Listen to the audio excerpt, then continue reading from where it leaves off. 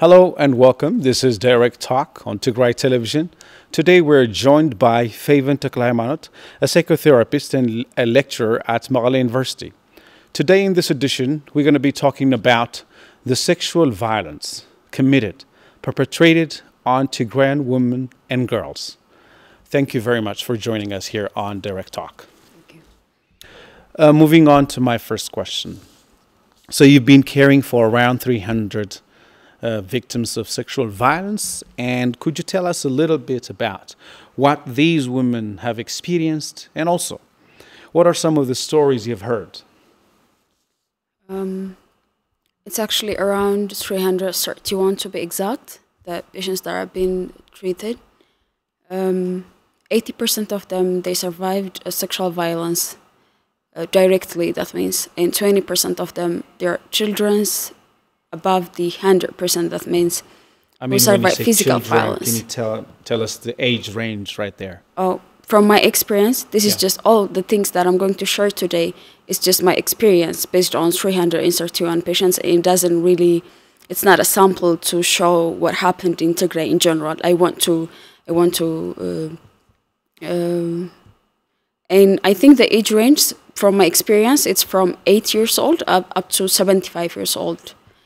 Grandmother, and the 8 years old that I saw, she didn't even survive. She was raped on 2 days.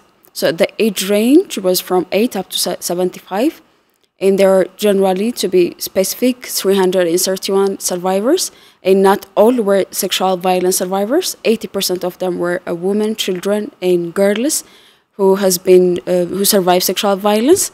And 20% of them were only children or any person who survived another form of violence. It could be physical violence, it could be torture or anything like that.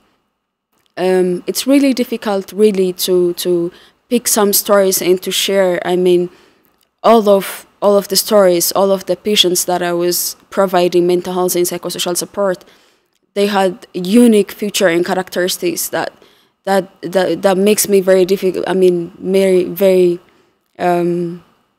it's very difficult for me to pick some stories, since all of the stories are very horrific and very devastating. But if I have to share some, I would choose from any features, from any characteristics, one. And the first one is the gang rape. So from my own experience, the patients that I was providing, they were gang raped, most of them.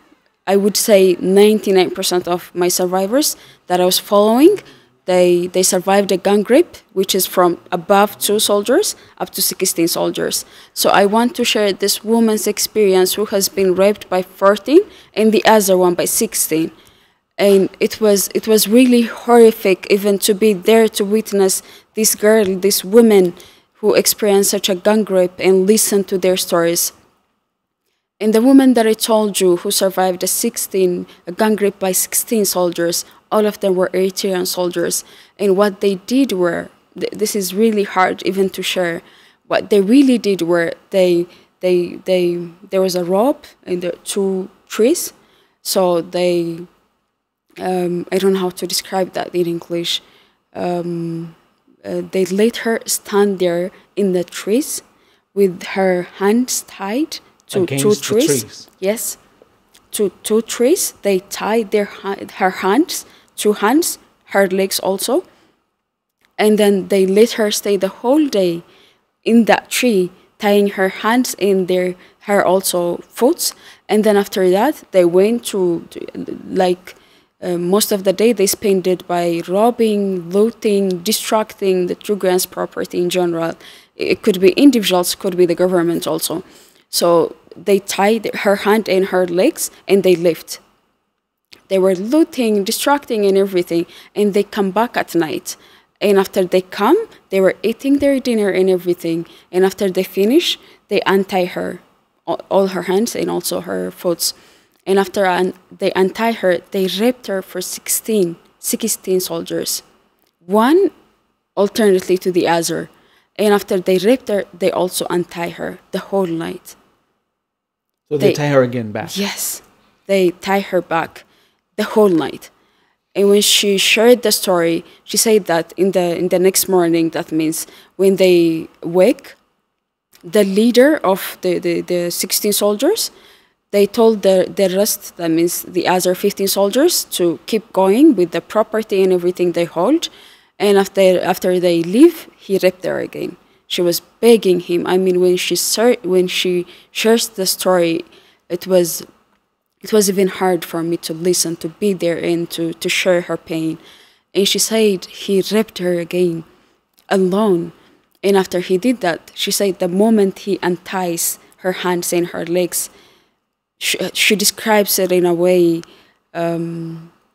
that describes her physical pain at the moment in her womb, that occurred in her womb.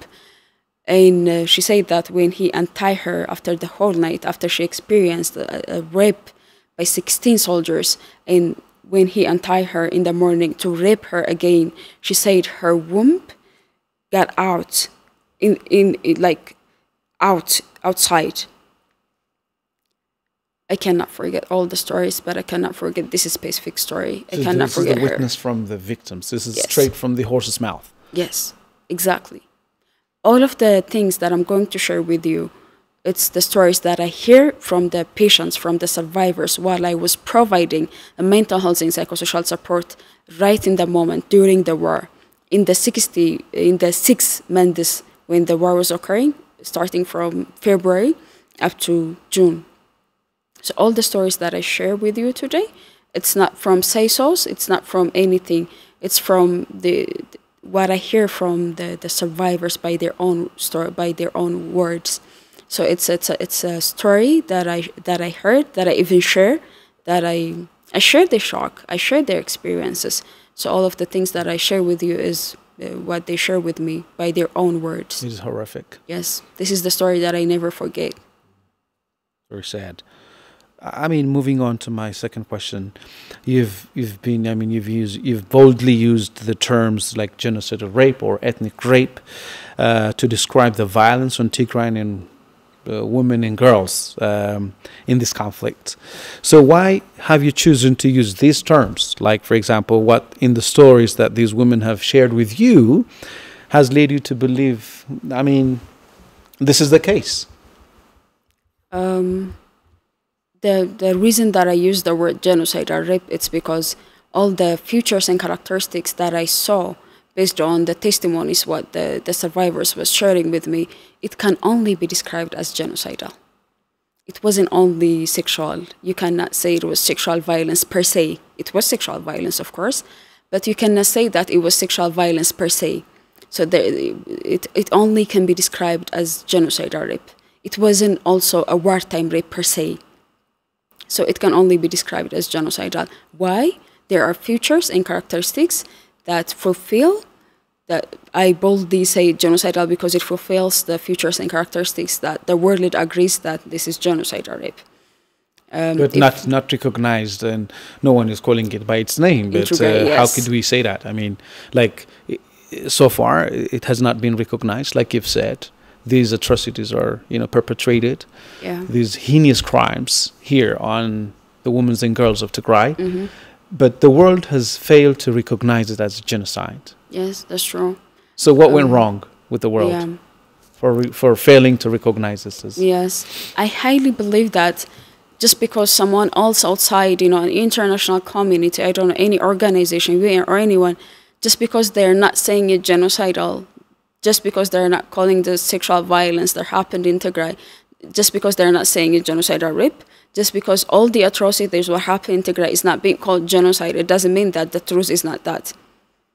So it only shows that they fail again, not for the first time, for that matter. This is not the first time that they fail when genocide and genocide are committed in some people. This is, it could be indicates, it could be the third or the second failure that the international community shows. When in Rwanda, from 250,000 up to 500,000 women have been raped, and it was genocidal rape.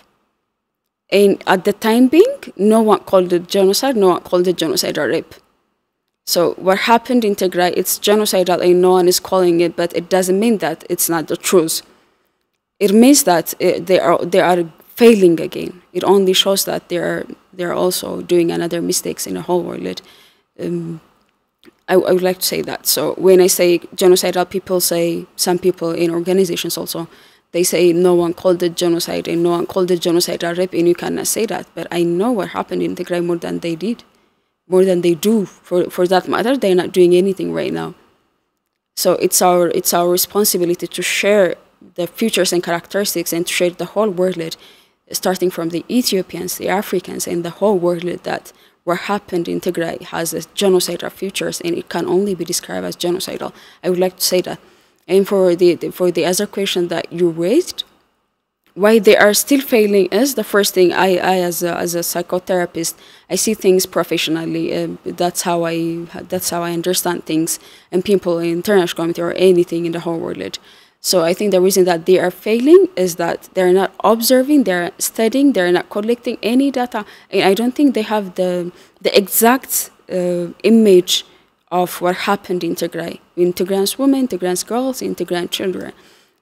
That's why we have to speak about it. That's why the people, the experts, anyone who had experience with survivors, with not only genocidal rape survivors, but also any atrocity survivors, anyone who had an experience, that we have to share it. We have to speak out loud. We have to write about it. We have to publish it in scientific journals and everything. So I don't think that the whole world has the real picture, the exact picture of what happened in Tigray, overall Tigray, and also in Tigray's women, girls, and children. I think they have failed. I mean, they're not trying, of course. The blame is on them. But I don't think they have the exact future, so they're not going to call it genocidal rape. And to call it genocidal rape, there are certain things that they have to follow. For me, I'm a professional who has been following 331 patients who survived different sorts of atrocities. That's quite enough for me to call it. If it's only can be described as genocidal, for me that's quite enough. But for them, there are certain things that they have to follow. Does the number matters to call it a genocide or not? No. Even if it happened in one woman, even if it happened in one girl, even if it happened in one child, if it can only be described as genocidal in that girl or woman or a child, that's quite enough. I mean, I hate it when people get obsessed with numbers. Even with numbers, that's very disappointing. I mean, we're talking about hundreds of women. We're talking about thousands of women. I say from the testimonies that I listen from. The survivors have been following, they say that the general analysis is that Tigrayans has been raped anywhere, everywhere. There was no any protective factor for a Tigrayan woman, girl, and child at the moment when the genocidal war was occurring in Tigray in those 18 months. There were no protective factor. I mean, women have been raped in church. They have been raped in religious institutions. That's one protective factor that we call in our culture, in our norm. It's a very protective factor. I mean, if you walk with an elder woman, if you walk with an elder man, no one will even see you in their full eyes. That's the norm that we grow up. A child who was walking with a woman was raped. She was snatched from the woman and she was raped. There was no protective factor for any Tigrayan woman, girls, and child at the moment during the war, that means during the genocidal war. So if you ask me, I would say even the number would be disappointed. I mean, it would be shocking for the whole world, not only for us. Our estimator, until now, all the researchers show that in Rwanda, the maximum is that 500,000 women, girls, and children. I think that what happened in Tigray, even with number, it would be shocking. It would be more than that, if I have to anticipate. But that's not the main point. Even if there is if I have 300, above 300 patients, even if it's even if one woman or a girl or a child was raped in such future, in such characteristics, that's quite enough to call it genocidal rape. We shouldn't be obsessed with numbers. We have to feel the pain of one woman, one child, or one girl. That's quite enough. Right. So, moving on. So, what are the physical, like, for example, you've been telling me, so the number doesn't matter, regardless of one woman or many. Mm-hmm. So, what happened on a woman? The horrific acts really matter. Yes. So, the inhumane things that you were mentioning earlier. Mm. So, What are the physical and psychological traumas sustained when a survivor endures a genocide or rape? And how is it different from a peacetime or a wartime rape? I'm not saying a peacetime or a wartime rape is a positive thing. I mean, Yes, we're yeah. talking here, we cannot choose from two evils. Both are evils. That's true. We have to underline that. Yes. But what I'm saying is, what makes a genocide or rape different from those types of rapes? Yeah, what you said Tell us is about that. yes. What you said is that's what I want also to the all people who's listening here, who's listening us wants to understand in our conversation. We're not saying that peacetime or wartime rape is just a little or a genocide or is above that or anything. We're not comparing or contrasting all any sexual violence, any violence for that matter, not only sexual violence. Any traumatic experience is horrific and no one should be experiencing that. What we are saying is what happened in Tigray is not only a peacetime rape, it's not only a wartime rape, it has a features and characteristics of genocidal rape. That's what we are trying to imply. But we're not comparing or contrasting anyone. Not one person should be doing that. A gender-based violence, it's something which has been perpetrated by any person in any woman, girl, or child based on her gender, of course. And this gender-based violence, it could be rape or any other forms of sexual violence. It's a common crime perpetrated in any place in the whole world. It's still ongoing. I mean, the world didn't even stop what happened in any woman, girl, or child in all over the world. So when we say gender-based violence, it is rape and other forms of sexual violence that I would mention later, and it's a common crime. It's a common crime. I want to underline on that. And this gender-based violence, it targets a person solely because of her gender. So when we call it sexual violence, it's one form of gender-based violence, and the perpetrator targets the woman or a child or the girl solely because of her gender. So of course, sexual violence happens in males. When we talk about gender-based violence, it depends on the gender. That means it depends on the sex of the victim. It includes not only rape, it includes sexual assault, it includes female genital mutilation, which was very common in Ethiopia. In our culture, we've been working on that for a couple of decades. It has changed, of course. It showed a decrement, of course, but one form of gender-based violence is a female genital mutilation. Yeah. Yes, domestic violence, forced marriage, and everything. This is gender-based violence. And when we specifically talk about a peacetime rape is, I mean, we differentiate it mainly on the cause, the root. So the root cause of a peacetime rape, as I told you, it's solely depend on the gender of the victim or the survivor. But when we come to the wartime and genocidal rape, it's not solely depend on the gender or the sex or so it doesn't solely depend on the sex or gender of the perpetrator, I mean the victim. So when we talk about, other than the peacetime rape, there's a wartime rape and a genocidal rape. So wartime rape and genocidal rape, they're different from peacetime rape. The root is the same. The cause is the power. We have theories why sexual violence happen, why gender-based happen. And one of the theories that, which is really influential, is that the power imbalance. So there is a power imbalance that we didn't still work on. So the male usually is entitled to refer a woman's body as a pleasure, a tool that the man finds pleasure only, solely.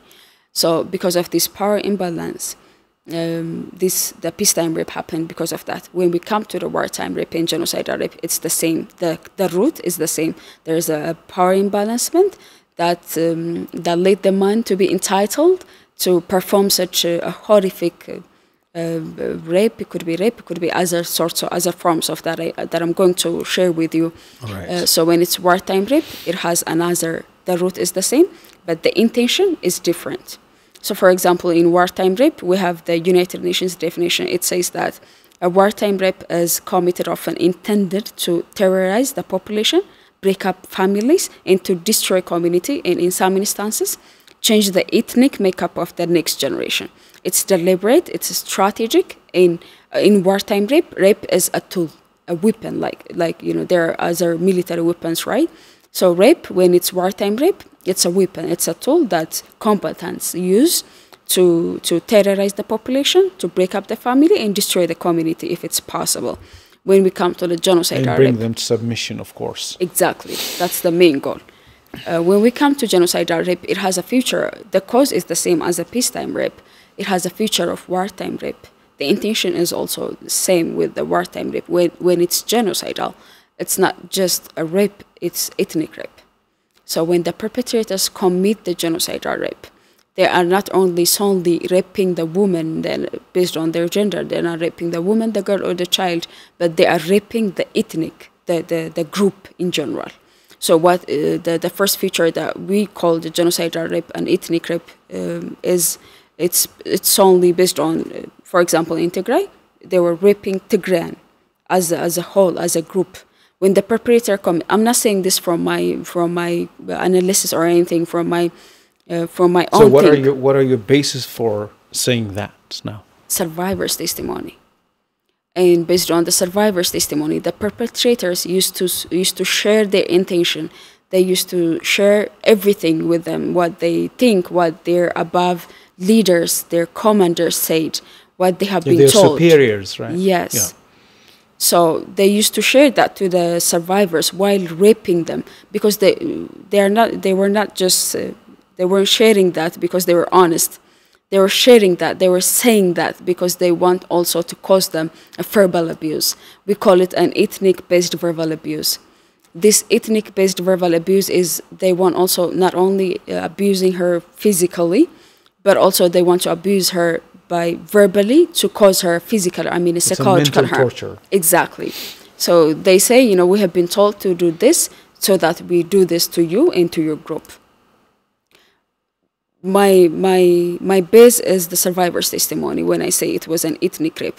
They were saying that we're raping you not because you're beautiful, not because you're a girl, because we have girls, we have wives, not only one, but many. We have beautiful women in our country, but we're raping you because you're Tigrayans and we want to humiliate Tigrayans. We want to destroy you. We want to eradicate you. We want to purify your blood and any other intentions that they hold, that they were told to do and everything. They were ordered. It was rape.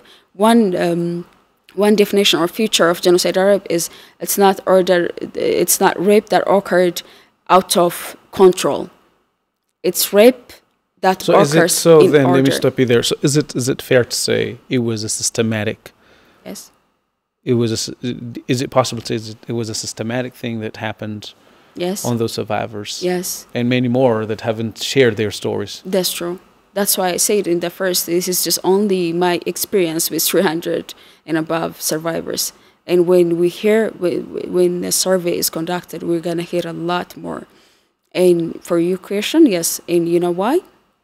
The perpetrators that have been perpetrating the sexual violence, the genocidal rape to the Tigrayan women, child, and girls, they used to say that they differentiated in two terms. The first term is that before they came, there were things that they were ordered. So they say that before we came, we have been told to do this, we have been told to do that. And they say they share that, what they have been commanded by their commanders, by their civil leaders and everyone. So they share that with the survivors. That's one thing. The second thing that, the second reason that we call it systematic is before they came, of course, and after they came, they have been told to do, they have been instructed and commanded in order to do such things. And they say that we have been commanded to do this to you. And some, not all, but only few of them, they say that we're only doing this because we have been ordered, we have been commanded. I don't want to do this to you, but if I don't do this, I'll be killed. It's an order. Yes. That's what makes it deliberate and systematic. Wow. Very sad. So, currently, based on your sexual violence victims that you've been following through, currently you're on the way to publish a story of 60 women. Is that correct? Yes. Yeah, and so the book is about to be published in different languages. So, what would you say was the message you want to share with the world And what do you think the world should know about what happened exactly on the ground on Tigrayan women and girls, innocent women and girls? What should the world know on the ground? Yeah. Tell me about this. Okay. I've wrote 2 books in Amharic. The base are 2 books, and these 2 books are being translated into different languages. The first book is only the narration of 60 survivors. In these narrations, I didn't include any word from my own. I only included what they shared, and it's a narration based on their own story, their experience when they share it by their own words. And I want to first publish this book because I don't want to include any analysis that has been described in research or anything. So I want to share the world, the stories, the 16 stories, as a not only, not a sample that happened in Tigray, but to show the world. When we begin the discussion, I say that the reason that the world is failing to call the sexual violence that happened in Tigray as genocidal, to describe it as genocidal, it's because they don't have the evidence for it. They don't have the experience. They don't have anything to call it genocidal.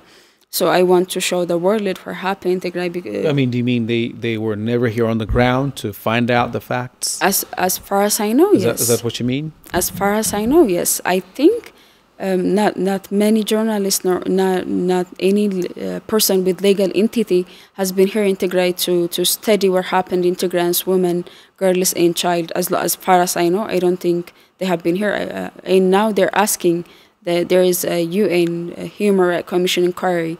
They're asking to be here. Yes. They're asking to be here and to study or to investigate what happened in Tigray in general, and also in Tigray's women, girls, and child also. But they haven't been. They didn't get a permission to be in Tigray. So I don't think that's why I say that I don't think they have the right picture. I don't think they have the right image. So what I want to do is to share the first book of the 60 survivors. These are the volunteer one. They say that they didn't assume at the time of during the war, during the genocide war, they say that we might not be alive to share our story. So take it and please share this the world. We might die, maybe, I don't know, tomorrow or after tomorrow. So if you don't survive to share our story, please take that and share the world. And don't mention any name. It's anonymous, of course. They say that don't share any name or anything because I don't want my families to know that have been happening in their mother, in their sister, or in their child. Don't share anything about me, but share it as it happened, like to the Tigrayan women, girls, and child, and share that it happened in the group in general. So I took their word. There were 60. So I wrote it in a way that they describe it in their own word. So I want the world to know this happened in Tigrayan women, like the survivors said.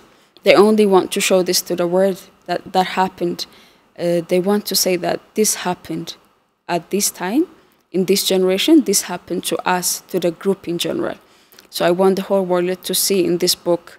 We are also writing it in Germany. I think in 1 month, if things work, you know, in what kind of situation we are. I cannot be sure, but what we are planning is there's a German scholars. They have translated into Germany, so we'll have an Amharic and in Germany version here in the German state. So I want the whole world to see in Amharic for Ethiopians, in English for the whole world, in Germany for people who reads and speaks or writes in Germany. I want those to see what happened as the survivors said. This happened in Tigray, in Tigray's women, girls, and children. I want to show that to the whole world, and I want them to have at least a little picture. This is not the whole picture. This is just a spoonful of water from the ocean. So I want to show the whole world, starting from Ethiopians, Africans, and the whole world, to see by just taking a spoonful of water from the ocean. Just a drop in an ocean, Yeah. All right. We know you've been working on treating survivors of sexual violence in Tigray. What exactly you've been able to do so far with your survivors, victims of the sexual violence. What do the survivors need to get their lives back on track? Okay. I've been treating, as I told you, above 300 patients, survivors of different atrocities. And what I have been providing is mental health and psychosocial support. It's called MHPSS. So I've been providing a short-term, immediate mental health and psychosocial support. I've been providing a long-term for about 6 months. We've been trying to continue that in the past 1 year, but it was very difficult to reach to the survivors since we have a problem with transportation, or we have a problem with fuel and everything. But what I've been trying to provide is a mental health and psychosocial support for the women and girls and children who survive sexual violence, very horrific features, who has very horrific features. So I don't usually want to talk about what have been done to the survivors because it wasn't quite enough. It wasn't enough. I mean, the features, the characteristics when you see it. For example, the first characteristic is gang rape. And as I told you, I had a survivor who survived sexual violence, not by one, not by two, but by 14 and 16 soldiers at one time. And to treat her, to provide her mental health and psychosocial support for days, for weeks, for months, it wasn't quite enough. Of course, I will not give her life back. Nothing will be the same. But we should be there to provide the mental health and at least psychosocial support to help her cope with it for years. It takes years to heal. To help her, yes, to recover, to rehabilitate from what happened. Some, they not only survive, sexual violence, they lost their womb. I mean, they cannot, they lose the chance of having a child again. That's not easy. Being raped by many soldiers, that's one thing. But also to suffer from the physical violence that have been perpetrated on you to damage your womb. And because of that, then you lose the chance of giving a birth again in your entire life. Yeah, the inability to give birth. Yes. So imagine, I mean, how can I say that I have provided mental health and psychosocial support to this woman when I know that it wasn't quite enough, it wasn't enough. I don't usually want to talk about the things that I provided, the skills and techniques, because it has to continue for years. It has to continue at least for months, and we couldn't. Yeah, it's and we are not a relentless process that needs to be done for the healing to happen, right? Exactly. But if you ask me, I have tried my best to be there, to say that I'm here for you. You're not alone. And I was there with being not judgmental. So I hear all the stories. Sometimes I cried with them. Yeah. I hug them, which is not common in our profession. But you know what happened in Tigray? What happened in Tigray? It was abnormal. It was abnormal. And anything that we do is a normal reaction for the abnormal event that happened to us. I've been there only saying that I'm here for you. I'm going to hear you. I'm going to listen to you. Share the stories with me, and I'm going to provide some skills, some evidence-based scientific skills and techniques. I've done that, but it wasn't enough.